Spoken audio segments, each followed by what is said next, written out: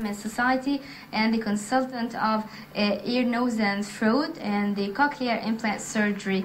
Hello, Dr. Khalid, and welcome to our program. Hello, Bismillah ar-Rahman ar-Rahim. Thanks to invite me tonight for this nice Thank program. you so much. It also takes me great pleasure to be welcoming through the DTL Dr. Antoine Nahmi, who is a member of the American Board of Otolaryngology. We'll be discussing those issues about the difficulty of hearing with Dr. Antoine later in our episode. But now I'd like to start with Dr. Khalid.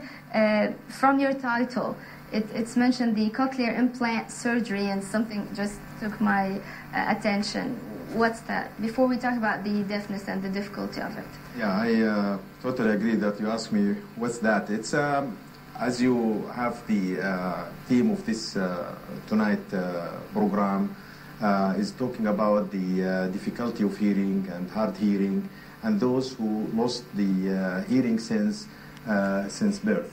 Yeah. We'll go through different issue, but to answer your question, for the interest of the also our audience, the cochlear implant surgery it's not something like a transplant where you take a biological living tissue and implant it in a deaf patient so they could restore their hearing. No, as a matter of fact, we put a surgical device, it's an electronic device, inside the temporal bone, which is the bone way deep in the inner ear.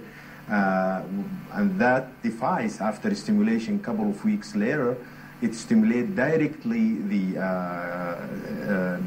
nerve and the higher center.